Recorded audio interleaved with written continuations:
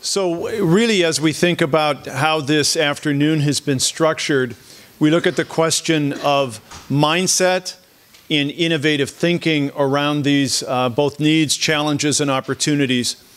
We think about a deep understanding of the environment within which we live, and how do we understand ecosystems and the dynamics of those ecosystems.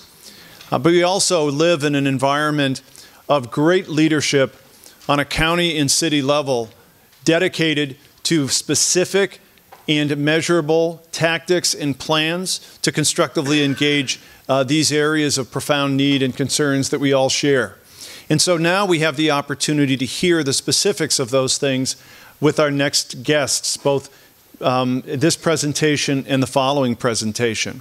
First, it's my pleasure to introduce Gero, who is the Chief Sustainability Officer for the County of Los Angeles, and Dominique Hargreaves, who is the Deputy Chief Sustainability Officer for the City of Los Angeles, and a CBA alum of LMU. Very proud of that. So, Gary and Dominique, if you could kindly just get yourself set up while I set up the technology. I'm Gero, and I want to just first express my deep appreciation to Professor Theis and to the entire LMU campus for inviting me to be here today. It's a real honor and privilege to be able to talk to all of you and to really, I came in a little bit late, but not too late. I've heard most of the win-win and the ecosystem resilience presentations, and it's just great to be able to take the time to learn new things and hear such interesting ideas, and hopefully we can be equally engaging ourselves.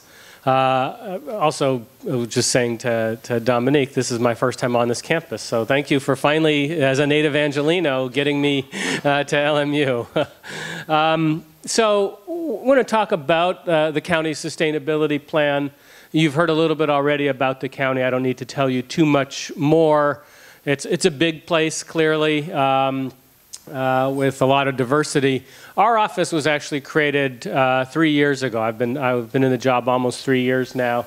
And really the idea of the Board of Supervisors when deciding to create a Chief Sustainability Office was they felt like the county needed to have a centralized vision and voice around sustainability issues.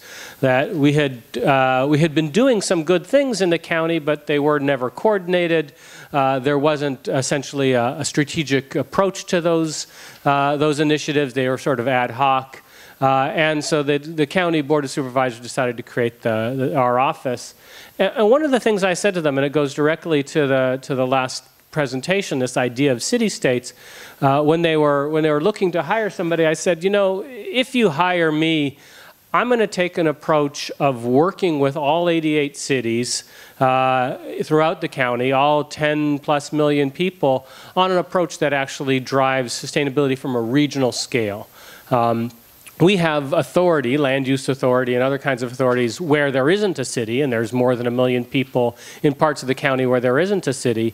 But that wasn't, you're not going to solve these issues by focusing on where you have direct authority. You really need partnerships and cooperation, and that's why we're partnered here today. We worked very closely with the City of Los Angeles. So just, again, I think you got some of this already, kind of the size and scale of Los Angeles County. 200 languages are spoken here, 75 miles of coastline, desert, mountains, wetlands, not much, but certainly was a wet place at one time. La Cienega means the swamp because there actually was water that flowed throughout this region. From an economic standpoint, this is a business school. We actually have about $1 trillion economy in Los Angeles County. If we were our own country, we would be a member of the G20. We are the largest manufacturing county in the entire United States. We have 3 electric vehicle manufacturing plants in LA County. We manufacture all kinds of things. So, those are just pretty pictures. I'm not going to talk too much about, and that's really just something to look at while I talk about how big the government is. The government itself is 110,000 employees. It's one of the largest employers in the region. We have 40 county departments covering absolutely everything and anything that you can imagine that a government might cover. So when the board established our office, it essentially gave us a primary task, which was to go create a county-wide sustainability plan. And we as staff decided to think about what a sustainability plan could and should be for the county of Los Angeles, this big, unwieldy, diverse place. And we certainly wanted it to be regional. I mentioned that. That was kind of my initial approach to the position. We knew that it had to be aspirational. We wanted to set a course for this county. We wanted it to be long-term, but we do have short-term and medium-term targets. But we wanted it to be actually something that we could actionize or be actionable. And so those were some of the parameters that we set for ourselves. And then we thought a lot about this question of where do we have authority versus where do we have influence. And we can't impose our will on those 88 cities throughout the county. We can only help them and support them. So that's an influence role. We also have influence. All 5 supervisors on the Board of Supervisors sit on the board of the Metro Transportation Agency. So we have influence on the transportation system. A supervisor sits on the South Coast Air Quality Management District. So we have influence on air quality policy and regulation in the region. But we really wanted the plan to be mostly about what we could do ourselves. And when we do it ourselves in the unincorporated areas, the idea is that it serves as a model or as a template for other cities. Now, the city of LA doesn't need a model of template. They are a model and template in and of themselves. But there's lots of other cities that do need that kind of support, and that's really the role we see ourselves playing. So we sat down, we looked at sustainability plans from around the world, did an analysis, said, here's the things we think we want to cover in our sustainability plan here in Los Angeles County, came up with this framework. And some of it doesn't surprise you, of course. It's traditional environmental media like air and energy and water and climate and solid waste and parks and open space. But we also said how the city and how the region is designed is part and parcel of these issues. So we needed to make sure we're addressing land use and transportation and housing. We're not living a sustainable community if we have 60,000 people living on our streets every night. If we have 60,000 homeless, we're not sustainable. That is not a sustainable way of life. So we need to address housing. Of course, we're the public health agency for the region, so we took a very clear public health and well-being lens. And then we thought about 2 issues. One you just heard about, resilience, and we said, well, resilience is really part and parcel of all these things. We're thinking about the resilience of our energy systems, or the resilience of our water systems, or the resilience of our communities to the impacts that climate change are going to have. So we need to have resilience in everything. But then this question of equity came up. And the classic definition or shorthand definition of sustainability is that it's environment, economy, and equity. And in many cases, we saw sustainability plans where there was an equity chapter, and that's a fine way of doing it. But we said equity is simply too important to Los Angeles County to relegate to a chapter. We're gonna think about social justice across all these categories. And the rationale for that is this. The state of California has a tool they call the California Environmental Screen, CalEnviro Screen. And it looks at socioeconomic data and pollution exposure data, whether it's toxics, air pollution, water quality. And it marries that socioeconomic and environmental data. And it identifies census tracts that it deems as disadvantaged communities. These are disadvantaged because they're low income, they're communities of color, and they suffer disproportionately impacts of pollution. Half of all of the census tracts in the state of California that are deemed the most severely disadvantaged are in Los Angeles County. Half. So how can we address questions of sustainability when we have such a disproportionate impact? We've got a big population, or we're a quarter of the population of the state, but we're half of the disadvantaged communities. So equity became a critical factor. So that was the work we had done as a sustainability office, and then we said, let's go talk to people. Let's not write a plan and put it out to the public. Let's just go talk to people. And this was this idea of the bringing all parties together, right? And so we held literally almost 200 meetings over the course of 18 months.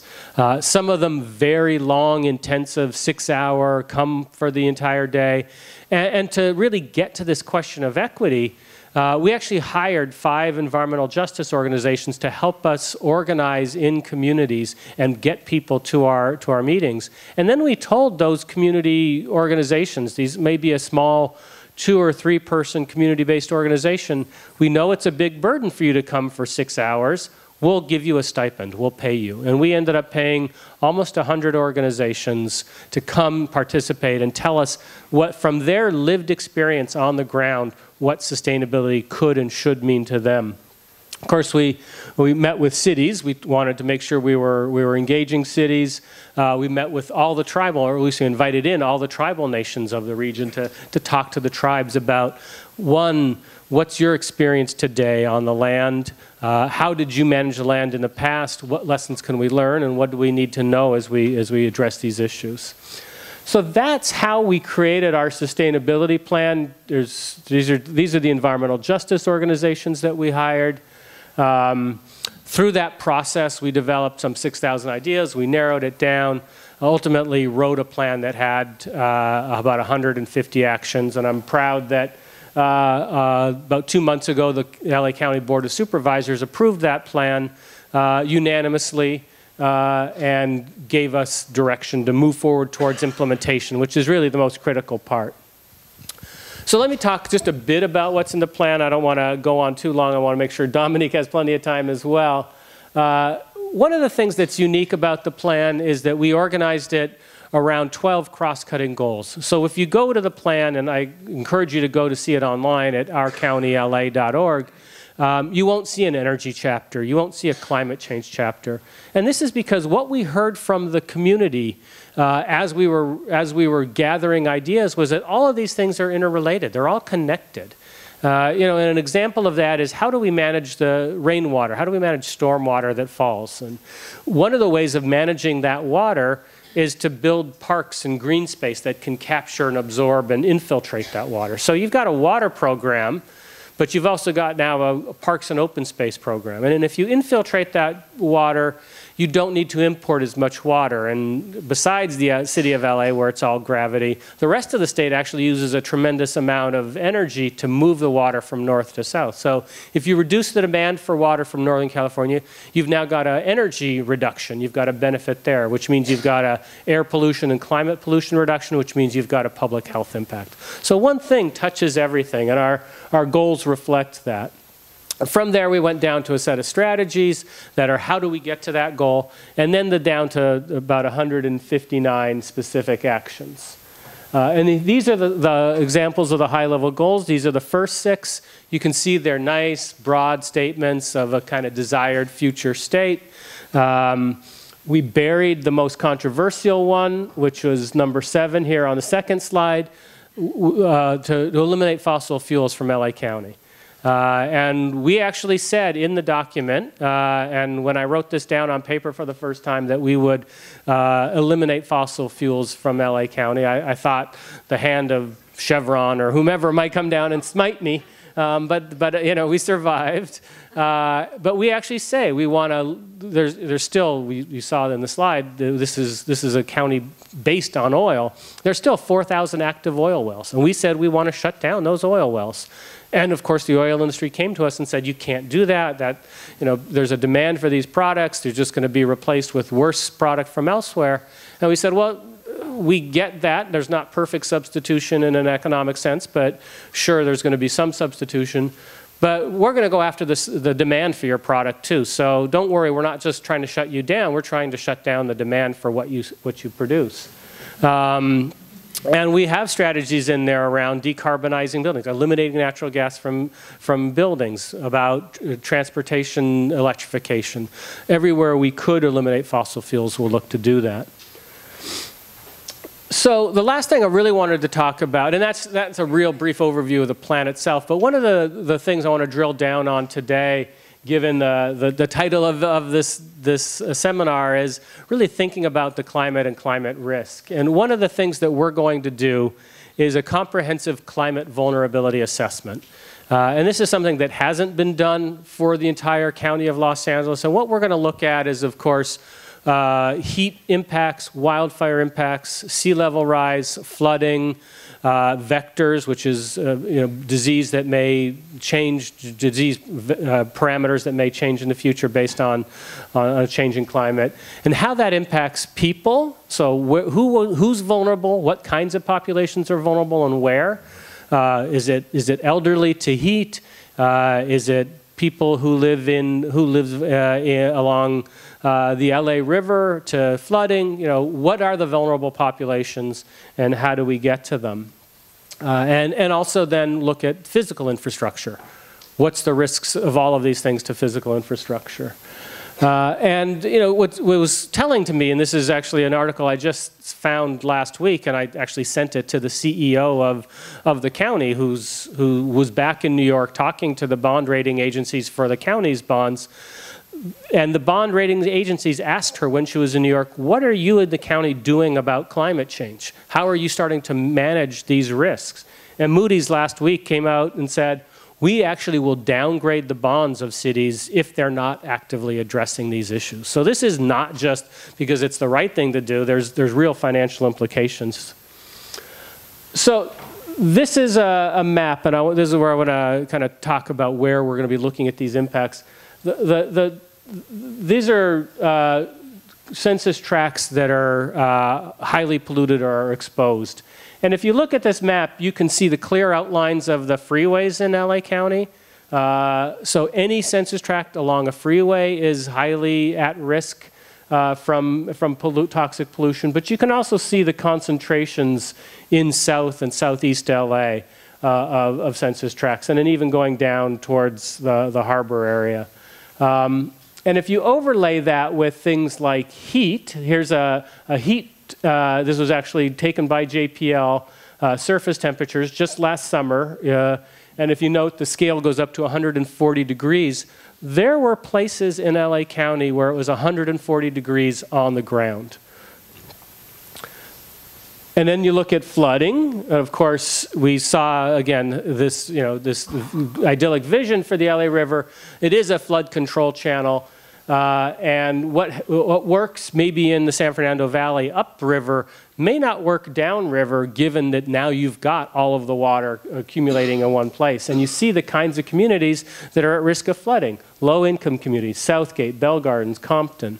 So those are the kinds of things we're going to need to develop strategies around. And of course, wildfire. We know wildfire is part of our environment, but fires are getting more frequent, they're getting more intense, and we actually had our budget analysts in the county ask me, they said, the fire department says it needs more resources because of climate change. Do you think that's real? I was like, yes, it is. Give them the more resources. So it's affecting the way we do budgeting. The last thing I'm going to stop here is one of the strategies we're thinking about, and in a business school you think about real estate, is how do we prevent exposing people to wildfire in the first place? And we're building, you saw the demographics, we're going up to 11 million and ultimately up to 13 million people in LA County. And we're building in places that are highly vulnerable to wildfire. And the question for us was, how do you stop that? How do you direct new growth, new development? We know people are coming. We know we need housing, but where do we put it? And the idea that we came up with is this idea of transferring the development rights. So if you own 40 acres out in the Antelope Valley up against the hills, and you want to put 200 homes there, you have a right to put 200 homes there by code, by zoning.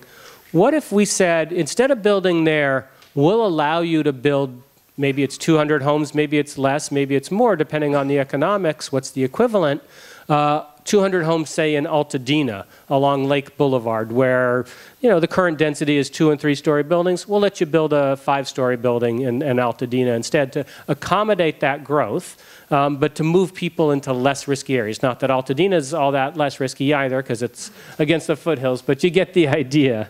And so the reason I show this picture is because this is a perfect illustration of where this was used. It wasn't used for wildfire risk, it was used for historic preservation. The building in the foreground, of course, is the Los Angeles Central Library in downtown Los Angeles. And the tall building behind it is known as the Library Tower. And the reason it's known as the Library Tower is that it is taller than zoning allows for it to be, or at least it was taller than zoning allowed for it to be when it was built. And what they did was they bought the air rights above the library. The library basically said, we will never build up to what we're legally allowed to. We're going to stay the same height we are. We're a historic building. And they sold the rights to the building across the street. So you can transfer these kinds of rights. And that's something we'd like to do with fire. And I'll leave it at that.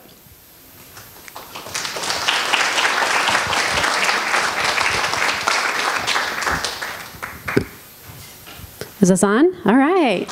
Hi, everybody. It's so nice to be back on campus. So I was here from 2000 to 2004, and most of my classes were in this building. So it's a real pleasure to be back. And I hope that your LMU Lion journey holds everything that you're hoping for. When I started here, I knew I was interested in real estate. I was the kind of kid that grew up in Orange County, and every weekend my mom and I went to the new model homes for all the new tracks that were opening around Irvine and in that area. So I knew upon graduation I would want to be doing some type of work in the real estate field. And so that's exactly what I went to do. I was recruited by Pulte Homes, and they're one of the largest production new construction home builders in the United States. And I got to work on a variety of projects out in Antelope Valley and Palmdale area. But I really missed LMU, and I missed kind of the vibrancy of city living. And so luckily I got a call from another developer. And at this point in the city of LA, the laws had just changed, which were encouraging adaptive reuse for buildings. So we have a lot of buildings in downtown Los Angeles that were once used for manufacturing, or you may have come across maybe the biscuit company lofts or the toy store lofts, and all of these had another purpose. But when this new idea about policy and reusing and adapting buildings that already existed into new places and vibrant places for people to live came about, it started a whole new development trend. From there, I got to go work in a similar but slightly different spot, which you probably now know as South Park. This was pre LA Live, and so the place has changed a lot. I'm telling you all this just to show you how interesting your LMU journey can be, and how you can find yourself in the right place at the right time. So at the South Park, we were developing the first 3 new construction high-rise condo towers. And the developer was from Portland. And Portland, as you know, is very, very sustainable. And they've done really interesting work in developing neighborhoods and districts, such as the Pearl District, if you've been up to visit that area. And so it was a brand new world to be doing new construction and high-rise, and most importantly, LEED. And so these were the first LEED new construction projects, and this is when the LEED rating system was meant for office buildings. So we were trying to apply a rating system for a very different use type to a high-rise, but one that was with demised units for people to live in. So all this was very challenging and fun, and this leads me to the next part of my journey, which was going to work with the U.S. Green Building Council. So I ran the Los Angeles office for a number of years, and then I joined the city team about 1 year ago. So now I am in the Mayor's Office of Sustainability, and I have a focus on green buildings and the decarbonization of our built environment, which is a real challenge because, let's take a guess. How many people think we have 1 million buildings in the city of Los Angeles existing right now? I think it's less than 1 million. We don't know.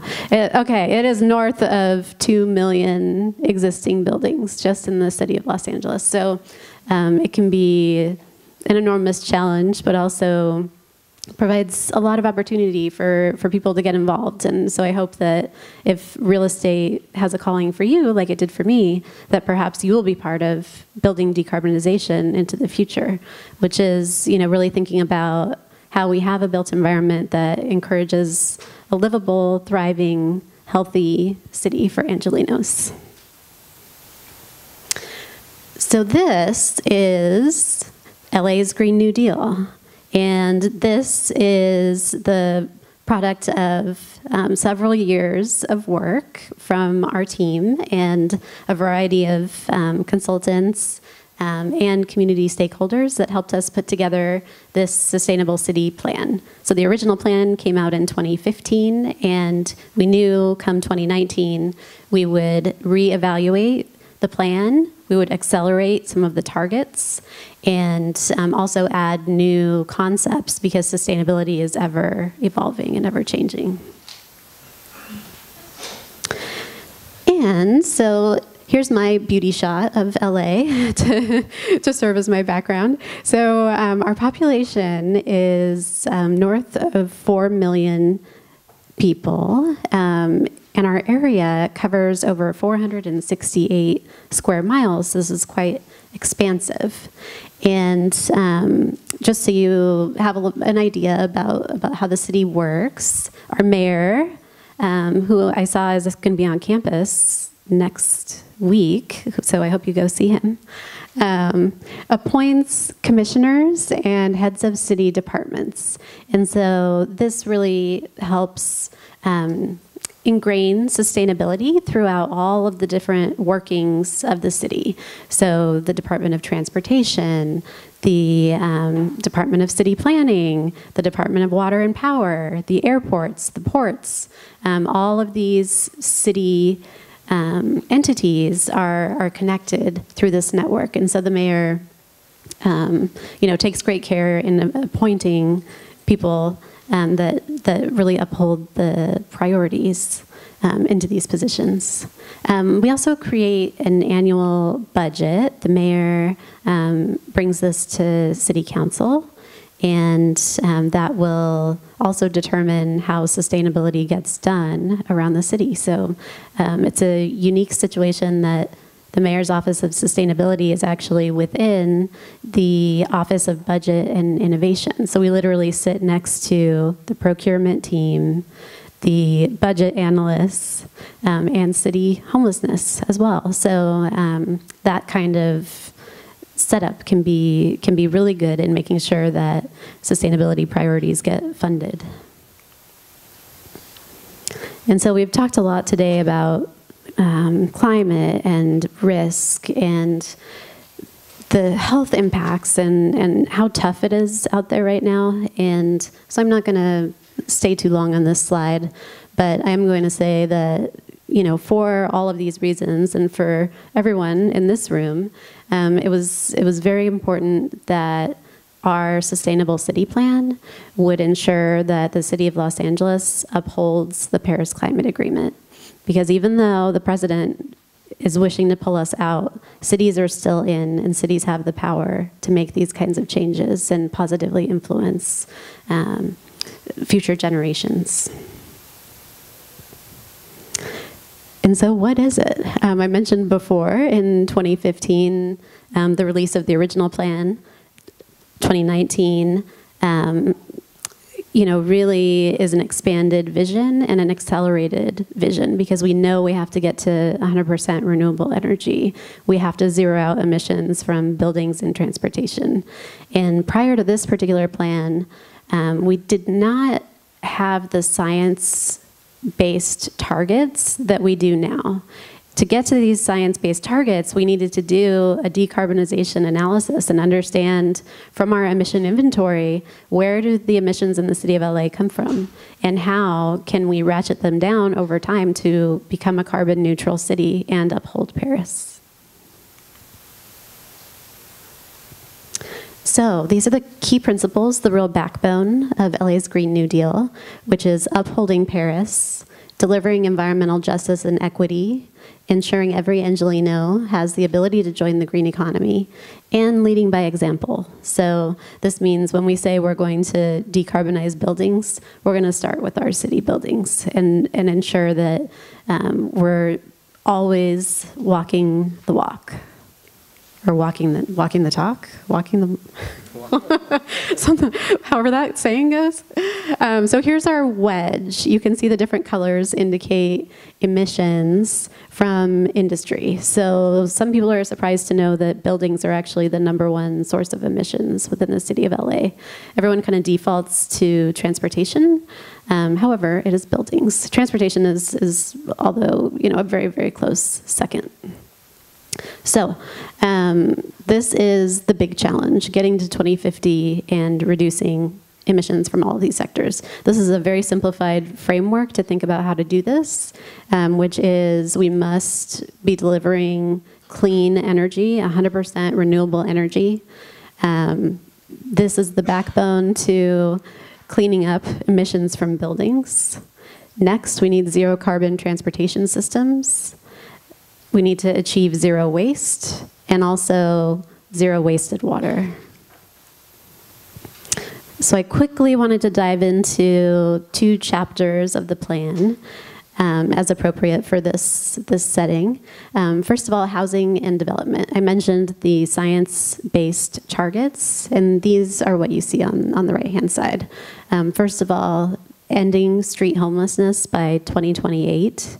Is a crucial target, and as Gary said before, a sustainable city does not have homeless people living in the streets every evening. Next, we're going to increase cumulative new housing unit construction to 150,000 by 2025 and ensure 57% of new housing units are built within 1,500 feet of transit. And this is another really interesting policy lever that's been very effective. We have a program called Transit-Oriented Communities, and this is working so that developers that are building projects within half a mile of transit stops are able to get a density bonus, have less restrictions on parking, as long as they are within that distance and they're setting aside units for affordable housing. So we actually beat this 57% number so far this year. Our permits that have been issued in 2019 to date are at 60%. Issued through using the transit-oriented communities. So also we need to create or preserve 50,000 income-restricted affordable housing units and increase stability for renters. Clean and healthy buildings is my favorite chapter of the plan. Although there's only 2 targets, they're both very, very exciting. So all new buildings will be net zero carbon by 2030, and 100% of buildings will be net zero carbon by 2050. I'm going to get into definitions on the next slide because net zero carbon has a lot of possible meanings and can be confused with net zero energy as well. So we'll get into that in just a minute.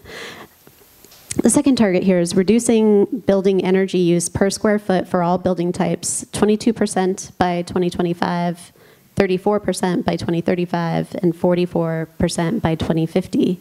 And these 2 are important to go together because energy efficiency always comes first in buildings. And so here are some considerations for net zero energy, net zero carbon, and how all of that comes together. We're projecting 30% growth within the city of Los Angeles. So that is one factor in considering how are we going to drive emissions down to zero as we continue to grow as a city. Then we have to factor in SB 100, which is state law, meaning that we're going to have a clean grid by 2045. So in that instance, how do we ensure that the line looks appropriate with the inputs that we know we will be achieving through delivering 100% clean power through this trajectory. Now we have the California Energy Commission's goals for the state, seeing that all new residential construction will be zero net energy by 2020. This has manifested as what people are calling a PV mandate. So you'll find if you look into this that new construction homes starting January 1 are required to have a certain amount of on-site solar. So zero net energy, on-site solar, it's hard to exactly balance whether those single-family homes will be zero net energy, but still a move in the right direction. Also from the CEC, we have all new commercial construction goal for zero net energy by 2030. Then I won't go into the last two, but just a quick touch point on zero net energy versus zero net carbon. Zero net energy is generally defined as a building being able to produce as much energy as it will consume in a calendar year. And it's fascinating to think about because when we think of a building such as City Hall, it's quite tall. It has very little roof space. So as you're thinking about the commercial application of zero net energy, how on earth are we going to produce enough energy from our very limited roof space to offset the huge usage of a building that's occupied fully most days? So this is one of the challenges in thinking through energy use in building systems. So zero net carbon is defined by the World Green Building Council. And the loading order, I think, is right. This is how we're approaching thinking holistically about buildings and new construction. So first, the key principle is to measure and disclose carbon. Next, reduce your energy demand. Then generate energy from renewables on-site, then off-site, and then the last resort is offsetting using carbon credits.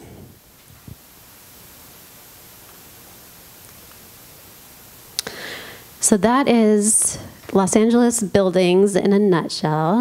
And yeah, it's been a real pleasure. I think we're going to take questions. Yes? Okay.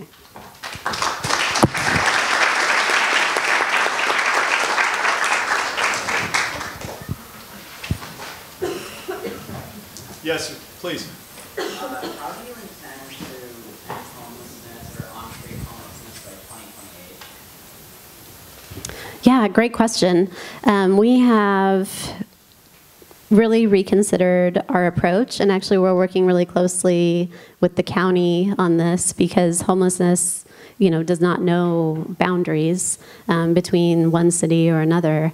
We have a variety of initiatives in what we call care teams. So our approach is not only to try to house people in shelters and that sort of thing, but actually to deliver services so that they are able to access showers, help centers, and receive the essential food and other things that they desperately need. So in terms of building, we have the mayor's A Bridge Home program, and so we are building 1,500 temporary shelter beds that'll be done over the next 6 and 8 months.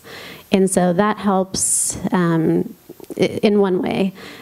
We heard earlier from Win-Win about evictions and about people finding themselves in situations of living in their cars. And so we've also looked at city policy around that. So there was just news yesterday about work happening in city council around halting evictions. There's also been safe parking programs so that if people are in situations of living in their cars, that there are safe lots. And there are actually a lot of universities that are establishing safe parking, because I was sad to learn there are over 10,000 homeless college students in Southern California as well. Gary, did you want to add on to? Yeah, I think the only thing I'd say is, the last part about how do you prevent people from falling into homelessness is critical. We actually last year housed 60,000 people who were on the streets. At the same time, 60,000 new people fell into homelessness. And so we're not keeping up, we're falling behind. And so it really is, whether it's rent stabilization or anti-eviction ordinances, that has to be part of it, of keeping people who are at risk of homelessness in homes so they don't become homeless in the first place. But then we do need to build a lot more housing. We simply have a severe housing shortage. Everybody in this room recognizes that the housing is unaffordable, partly because of the shortage, a simple supply and demand sort of equation. Countywide, our plan calls for the construction of 500,000 new affordable housing units, because that's the number that, at a mere minimum, we need. And when I presented that to the California Realtors Association's folk, they said, no, we actually need about 3 times that. So we need to build a lot of housing. Yes, Miko. So a question following with that, how do you combat the people that are against new housing, communities that they lived in for years, like Huntington Beach in a lawsuit with the governor, how they do not want more houses like in their area, because they want to disrupt like this civilizational tradition that they have in these communities. So how do you combat the people who are against basically making more LA cities become Los Angeles, super overpopulated, things like that? Yeah, that's a tough one politically, of course, right? Because people feel like they want their communities to stay the same, but the fact is communities never stay the same. Communities evolve and they change over time, and they grow. There was state legislation, and the state has taken some action against Huntington Beach in particular for not in the case of Huntington Beach, their plans don't even demonstrate the technical ability to meet their housing allocation numbers. Every city in California gets a target from the Southern California Association of Governments, and so we do need to make sure that we're able to enforce those targets. And in a good example of how you don't necessarily change a community's total nature but allow for more housing is Minneapolis. And the city of Minneapolis has said there is no much such thing as single-family zoning anymore. You can build up to whatever height you're allowed to build up to in your community. That governs height restrictions and size restrictions. But if you want 2 units in that building or 3 units in that building, you can have them. You can subdivide within the property. And that's something that we're doing in the county. We've started that on a trial basis in some communities. That doesn't change the overall look of the community. It brings more people to the community, but it is a way of starting to get to protecting at least the visual character of a community. So thank you very much. Just a couple of words of thanks and then a little bit of an introduction to our break, which we're going to have here in about 60 seconds. First, I'd like to thank you, Dominique and Gary, so very much for your presentation. Really what we're seeing as we're moving through these conversations is this idea of vision, of opportunity fueled by innovation, translated into strategies and tactics about improving broadly what it means to be a human community. And we see this reflected in very specific strategies and tactics because we take ideas and translate them into plans and actions. And so what we're going to do after our break is look at another leading example of this from the city of Long Beach and their work with AECOM. And then we're going to look specifically at commercial real estate development and some of the business drivers there, as well as entrepreneurial contributions and leading business examples engaging the same issue. We are so very grateful to each of our speakers. And at the end of our symposium, I'll say a few words of thanks. We do have a small gift for each of our speakers of some LMU swag. Gary, this is the first time that you've come to LMU. You're going to be leaving with our brand and the Lions community in your heart. And we know this isn't the last time you're coming to LMU.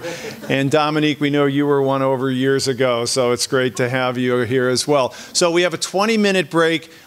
Bathrooms are downstairs, signs are outside. We will reconvene at 5:35 on the dot.